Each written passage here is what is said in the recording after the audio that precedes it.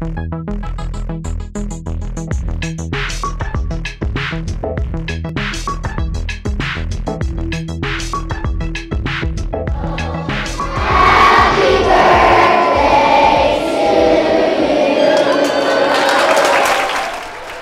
actually started when my now retired secretary, Pat Sabo, was going through to try to catalog all this memorabilia that she had amassed over her 25 years here as Secretary of Calypso.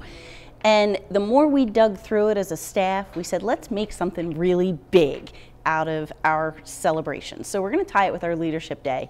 And my staff started working on this about a year ago, digging through all the memorabilia. What do we want to focus on? And the school has really held a special place in this community for a long time.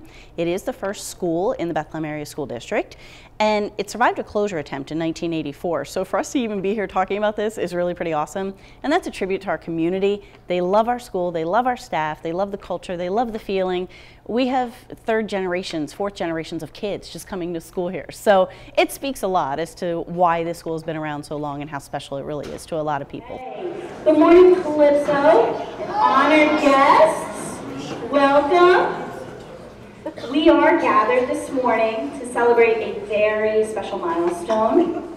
100 years ago, the original Calypso School opened its doors to generations of future leaders. So when alumni come back to the school, which happens on a daily basis because we have generations of families that have come to school here. We have third and fourth generations. And one of the things that frequently come out of alumni's mouth is, hey, does so-and-so still work here? Hey, what about, and they want to just share their wonderful memories. And while the staff changes, the feeling that alumni have and the feeling that staff have about working in Calypso, that doesn't change. And they say it, they just know by the culture of the school, they see what we celebrate, they see all this stuff, and they love coming back here and they want to send their kids here to us. And I think that speaks volumes for us, that we've got generations of families who keep coming back to school here.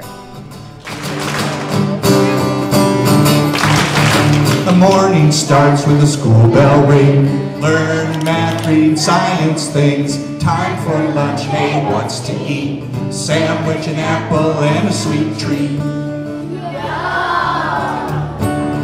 Hey, all